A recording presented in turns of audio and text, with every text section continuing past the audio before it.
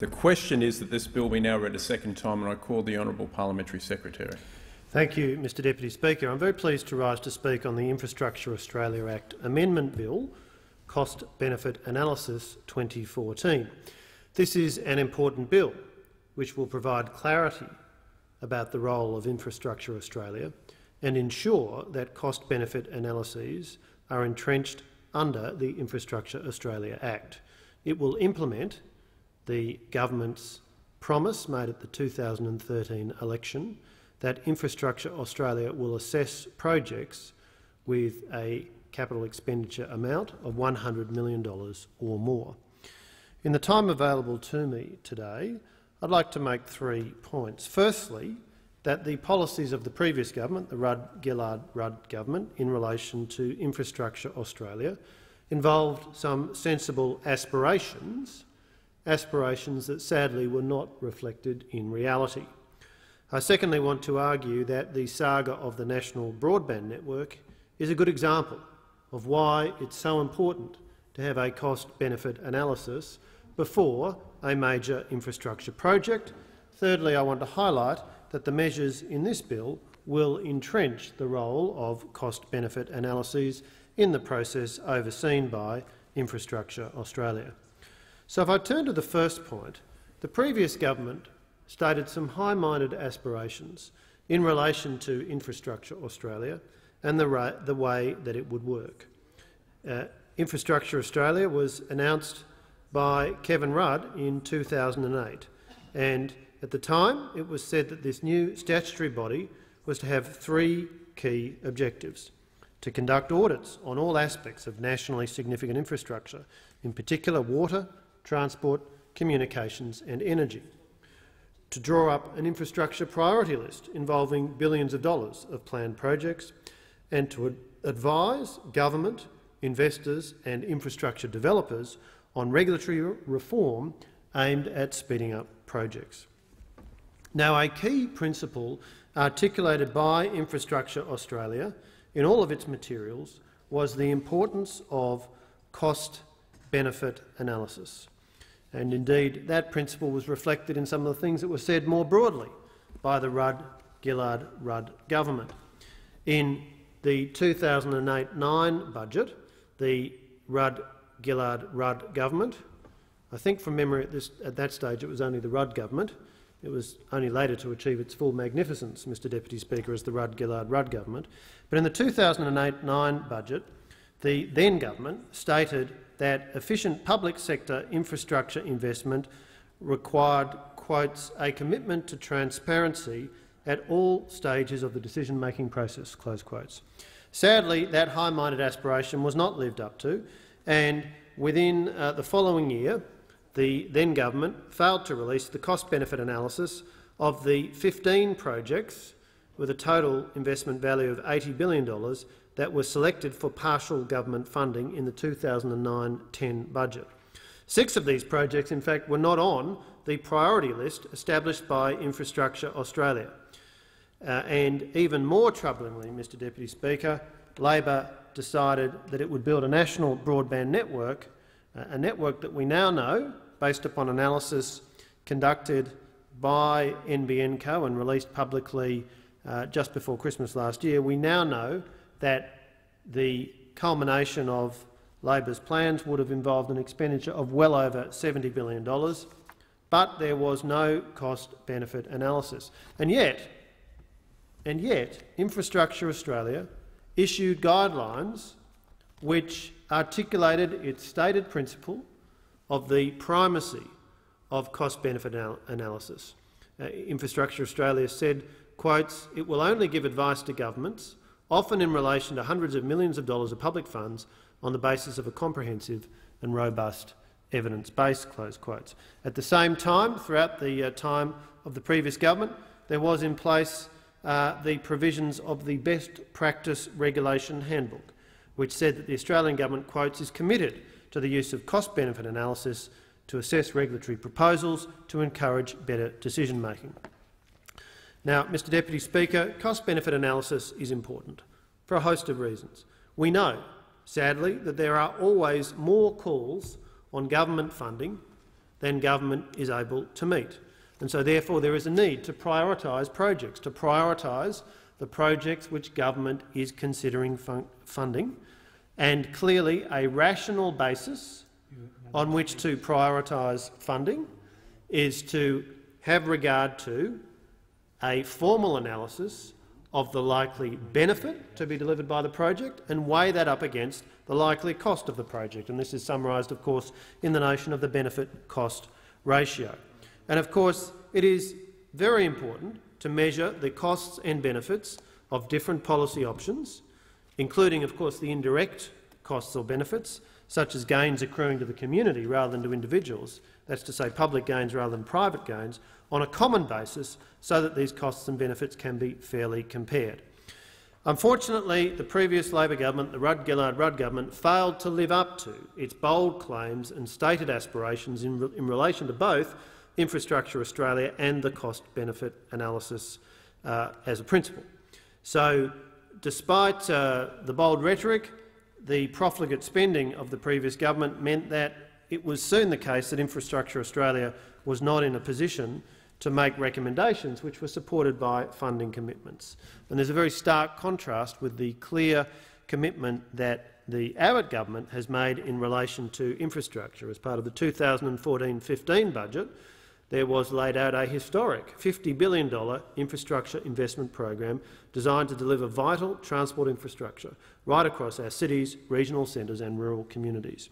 So, first of all, Infrastructure Australia failed to live up to aspirations because it became increasingly irrelevant as it became obvious that the federal government had spent all of its money and more.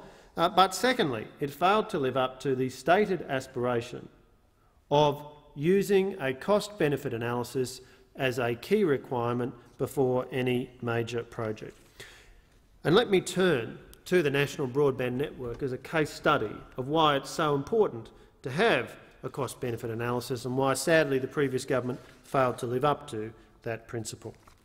In 2009, the then Prime Minister, Mr Rudd, announced that the government was going to invest up to $43 billion, together with the private sector, over 8 years in a superfast national broadband network, which he described as, quotes, the single biggest infrastructure decision in Australia's history, close quotes. Some 15 minutes after the press conference, Mr Rudd updated his Twitter account. Just announced biggest ever investment in Australian broadband. Really exciting infrastructure for the future, Mr Rudd said. No mention of cost-benefit analysis in that tweet. Then Communications Minister Conroy said the decision was a historic moment for Australia's telecommunications sector. But with this announcement and with the very big commitment of spending, there was no cost-benefit analysis, despite the stated policy of the then Labor government that there would be a cost-benefit analysis conducted through the Infrastructure Australia process before major infrastructure commitments. Indeed, then Broadband and Communications Minister Conroy repeatedly dismissed calls for a cost-benefit analysis. In May 2009, he had this to say, quotes, "We don't need any more studies, any more cost-benefit analysis to know this is an infrastructure investment Australia is calling out for," close quotes. Well, when in opposition, the coalition sought to help. We sought to assist. We proposed legislation designed to remind the then government of its commitments and designed to require the Productivity Commission to conduct and publish a cost-benefit analysis of the national broadband network. Sadly, that legislation was not supported by the then government. And as late as 2013, the then Prime Minister, back for a second time, Mr Rudd, was still boasting about the national broadband network and glossing over the lack of a cost-benefit analysis. In his speech to the Urban Development Institute of Australia Congress in 2013, he said, "The government has undertaken the single biggest capital investment program in the country's history, in the NBN, to turbocharge productivity growth for the future by providing business with new technology platforms." Well, Madam Deputy Speaker, when the coalition came to government, we acted consistent with our policy commitment to rectify this yawning gap, and we established a process to carry out a cost-benefit analysis. Before we did that, Mr Bill Scales, AO, a very eminent public servant and significant contributor to public policy in Australia over many decades, was commissioned to conduct an independent audit of NBN policy process, and he had this to say, quotes, "There was no business case or any cost-benefit analysis or independent studies of the policy undertaken, with no clear operating instructions provided to this completely new government business enterprise, within a legislative and regulatory framework still undefined, and without any consultation with the wider community." Close quotes. About as damning a summary of a chaotically mismanaged public policy process as you could imagine. Well, we've sought to correct this yawning gap, and last month the government released the independent cost-benefit analysis of the National Broadband Network, a piece of work done by an eminent committee chaired by Dr Vertigan, again eminent former public servant. And that piece of work assessed the costs and benefits of deploying broadband through a range of models. It confirmed that there are economic and social advantages in deploying high-speed broadband infrastructure. Indeed, it found that nationwide access to superfast broadband will deliver total benefits to Australia worth more than $40 billion in today's dollars. But very importantly, it considered the preferences and potential future demand for high-speed broadband in Australia, and it estimated consumer willingness to pay for increased broadband speeds, an absolutely critical part of the analysis and something that the previous government never bothered to do. What the report found was that consumers do not need and are not willing to pay for speeds greater than those that will be available under the Abbott government's commitment of 50 megabits per second by the end of 2019 to 90% of the fixed-line footprint.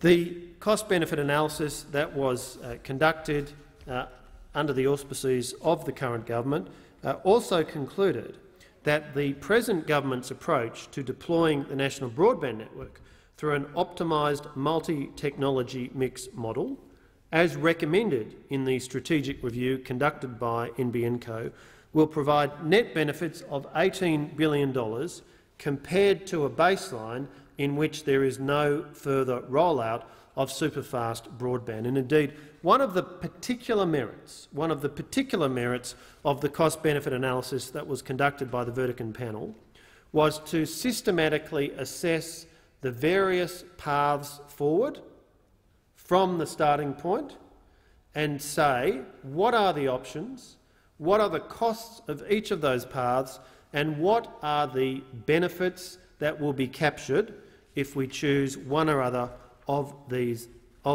paths. And I'm pleased to say that it found that the multi-technology mix model, which is the one that the current government is now pursuing in relation to the National Broadband Network, is one that will offer $16 billion more in net benefits than the fibre to the premises plan that the previous Labor government was following. Indeed, the cost-benefit analysis found that the previous Labor government's plan would have had net benefits of only about $2 billion. And there's a very clear reason for this, that the multi-technology mix model will deliver broadband to most Australian households considerably more quickly than the plan which the previous government was following, and people get benefit from getting the broadband network delivered more quickly. So a thorough and rigorous analysis, looking at the costs, looking at the benefits, a very important approach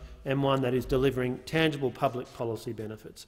Well, Madam Deputy Speaker, the third point I want to make in the brief time available is that the bill before the House will entrench the requirement to carry out a cost-benefit analysis, and as the experience with the National Broadband Network shows, this is a very desirable thing, and the lack of such a step being taken by the previous government has been highly regrettable, Madam Deputy Speaker, highly regrettable in that it has led to delays and it's led to a path being followed which was not the optimal path, a path which needed to be corrected by the present government, and I'm pleased to say we are getting on with correcting it.